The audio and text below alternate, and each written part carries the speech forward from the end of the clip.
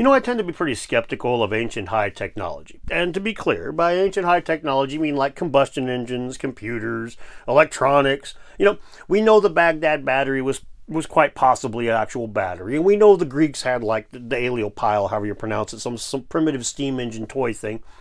Anything past that, man, and I'm like, I don't know for sure. Now, to be clear also, I do believe the ancients had tech that we don't know that they had, that we don't ascribe to them. It's just, at a certain point, I'm like, come on, man, I don't really know. But there are sites, like Baalbek, that make me, they kind of put me on my back foot there. They force me to, like, reevaluate it and say, well, to be clear, I guess the best way of putting it would be, I don't feel like the people could have done the things at Baalbek with the technology I'm comfortable ascribing to them, right? So it does put me in a position where I'm like, I don't really know. I think that there's a mystery here. But Baalbek's impressive visually. You can see it, you can take a picture of it, you show somebody else, and they can be like, whoa! What I'm going to talk to you about here isn't a site, it's a language, the Aymara language. And tucked away in the Aymara language is an algorithm that is so computer-like that when Ivan Guzman de Rojas, that's his name, sorry.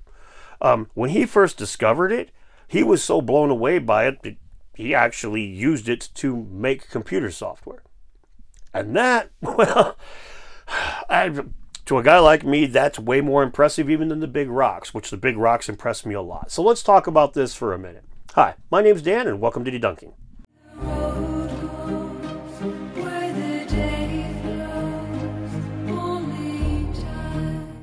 You know, back in 1979, when I was still drinking chocolate milk and running around in my underoos, Ivan Guzman de Rojas had already discovered the Aymara language was unique and was already digging into the enigma. Its strange syntax immediately got him working on the language, and soon he came to the conclusion that, quote, Aymara is a matrix and its syntax is defined in the array. This allowed him to create a simple program that would generate Aymara phrases in both Aymara and Spanish. Now, the nature of the language allowed it to be seamlessly incorporated into a computer, and it was used to make a translation program that, for the time, was the best multi-language translating software available in the world. This is something I wanted to get out of the way for the skeptics really quickly. This wasn't pareidolia. This algorithm was put to use quickly and was used in the real world to create translating software. And this actually used 3-point logic instead of the simple 2-point logic in a normal binary system. 0 means no and 1 means yes or whatever. This actually has yes, no, and maybe. And that's, you might say, well, that's not how a computer talks. Well, yes, but 3-point logic systems had been around, 3-point logic software, excuse me, had been around for like 20 years at this point. So it wasn't brand new, all right? And again, it incorporated very seamlessly. He was able to very quickly make a prototype using the algorithm that he discovered just tucked away in the language. And by 1985, his prototype was able to translate Aymara, Spanish, and German, both directions.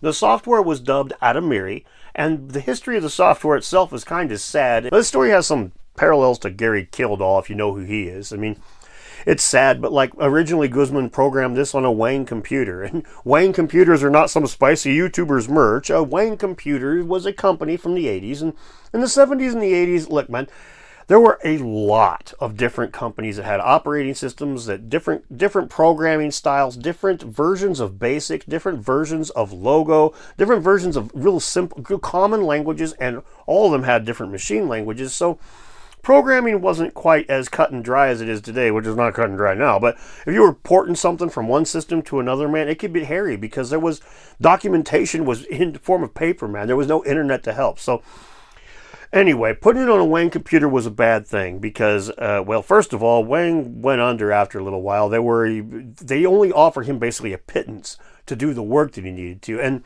even though the algorithm was already there, the lexicon, right? He has to put all the Spanish words in, all the Aymara words in. If he wants to do German and English and Portuguese on down the road, all these have to be painstakingly, the words have to be added into the system. Just because it has a good algorithm that's magically there doesn't mean it magically learns words on its own either, right? So he switched over to the IBM PC, and the software found a whole lot more support, but it's still not remotely enough for it to fulfill its potential. But in the early 2000s, it was the fastest and most thorough multi-language translator available, and it had been horribly underfunded at that point still. In 1993, for example, CompuServe tested it and found that it was the only true multi-language translator available at the time. It was utilized in several commercial applications, mostly for the translation of manuals and other reading materials. And in 2001, it was capable of translating Spanish, French, Portuguese, Italian, Romanian, and English, all using Aymara as the bridge language, the mother tongue of the software, as Guzman put it.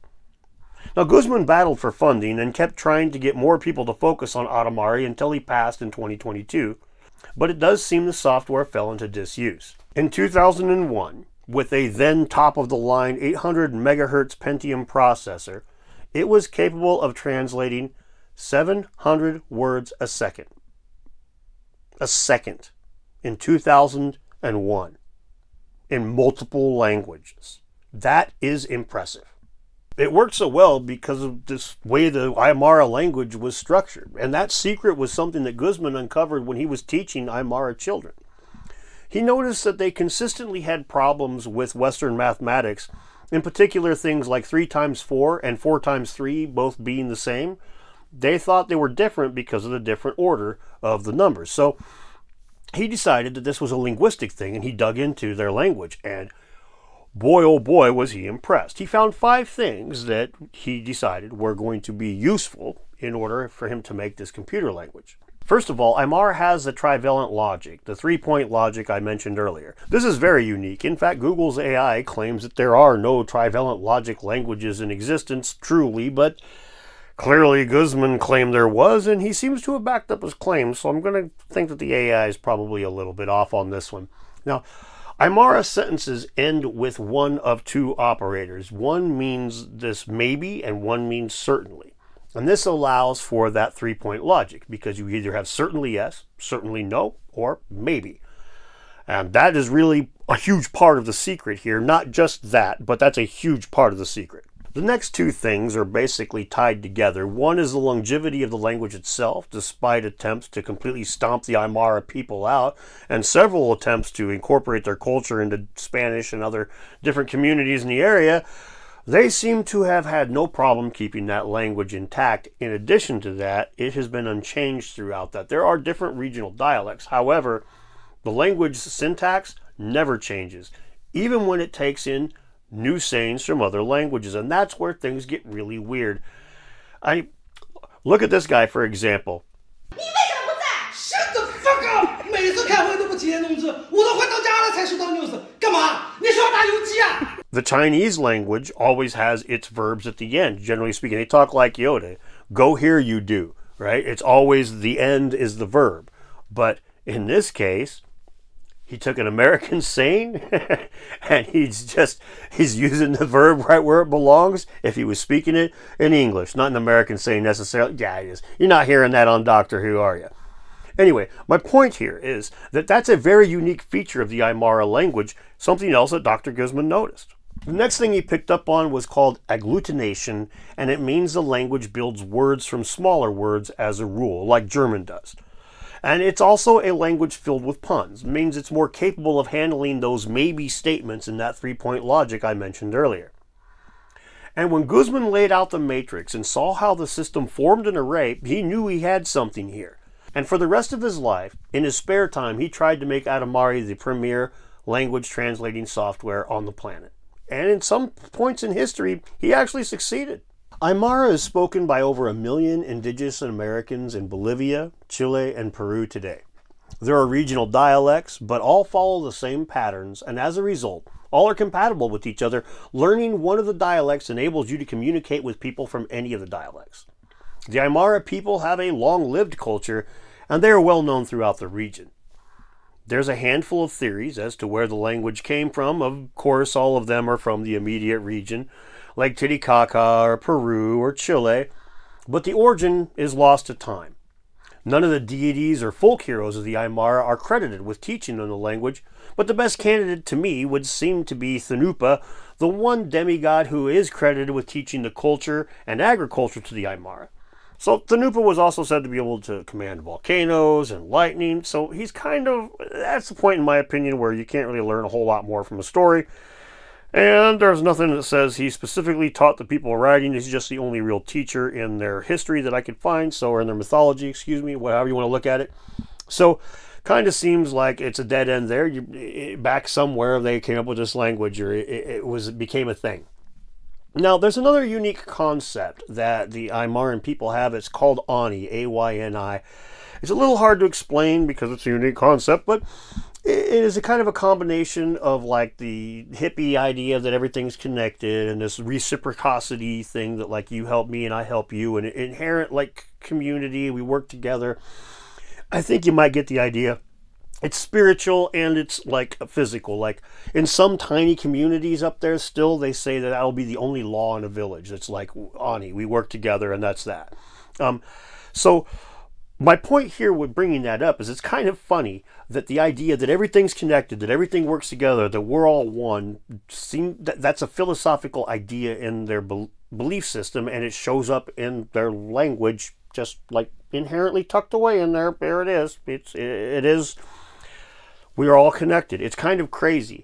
It almost would imply that the language was manufactured to me. And to support that is the fact that it has the three-point logic. It is literally the only language on the planet that has that, that's not manufactured. Every other language that has three-point logic, well, they tend to be computer languages. There's a couple that are manufactured human languages, it looks like, from what I was looking around, but I didn't dig too deep into them. Fact of the matter is, three-point logic does not normally come up in human languages. But here it is, and it's uniquely useful to do something that philosophically the Aymaran people would be very proud to know that they were facilitating. And that brings me back to the ancient high-tech thing again, because I am hard-pressed to explain how an ancient language from the mountains of Bolivia would contain three-point logic and have its syntax laid out in an array, and also happened to never change its syntax, and also incorporate puns, and, well, be so useful and so compatible with computer languages that it's used to translate human languages from one to the other as a bridge, as a mother tongue, again, as Guzman put it.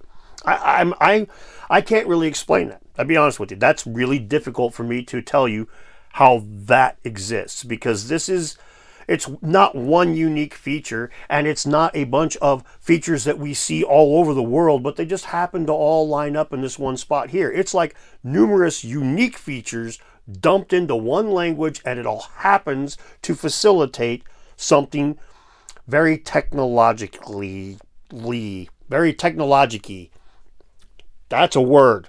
Technologic-y word. I'll put it on the fucking screen right there.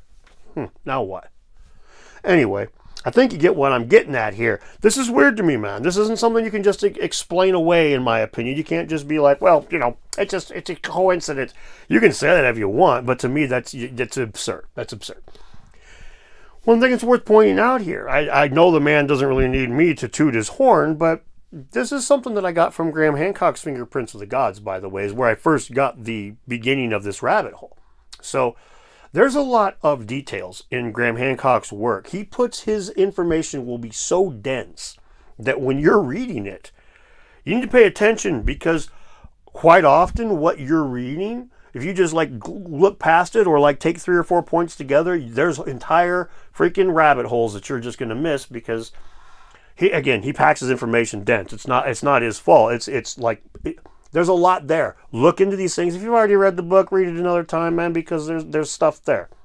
Anyway, that's enough of that. No, I'll toot my own horn. Hi, my name's Dan. I've got links down below to support the channel. I'm going to be at the Cosmic Summit this summer. There's a link down there to buy a ticket for that.